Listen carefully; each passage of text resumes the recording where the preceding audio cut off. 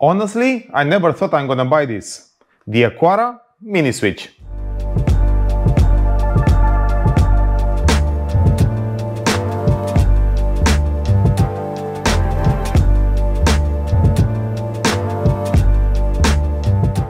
Let's see what it's all about. It's a Zigbee device, it has 3 configurable actions and a 2-year battery life.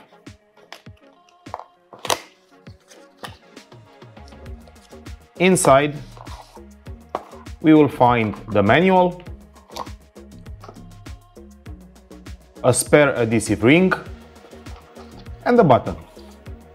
The button is quite small. It has a pull tab over here in order to activate the battery.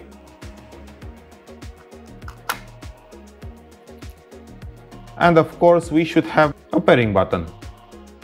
And that's it about the package. By the help of this adhesive ring, you can stick this device almost anywhere, being suitable also to be placed under the desk, like a special silent alarm system. Anyway, let's see how easy it is to connect it in Home Assistant. Let's go to Zigbee to MQTT. Here we have a list of the devices. Permit join. Now all we need to do is press the pairing button. Done. This is the switch. Let's edit this switch and we're gonna call it button. It is an end device